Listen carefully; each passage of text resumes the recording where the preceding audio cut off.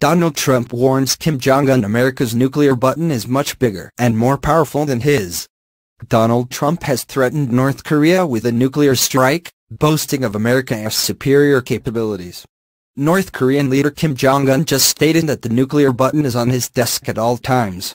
Will someone from his depleted and food-starved regime please inform him that I too have a nuclear button, but it is a much bigger and more powerful one than his, and my button works. Mr. Trump wrote on Twitter.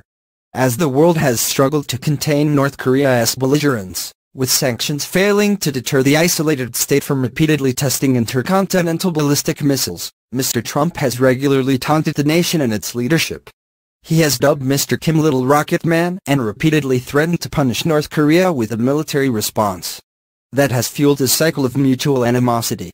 Mr. Kim dismissed Mr. Trump as a mentally deranged U.S. dotard in a rare address, and Pyongyang called Mr. Trump's threat before the United Nations to totally destroy North Korea if necessary a declaration of war. North Korea similarly calls joint U.S.-South Korean military exercises provocations that are preludes to an invasion and characterized a recent round of sanctions as an act of war. It has threatened to annihilate its Asian neighbors and the U.S. territory of Guam. Pyongyang boasted that its most recent ballistic missile test demonstrated its ability to strike anywhere in the mainland U.S. Military officials said the missile soared higher than any previous test, highlighting North Korea's increasing military sophistication.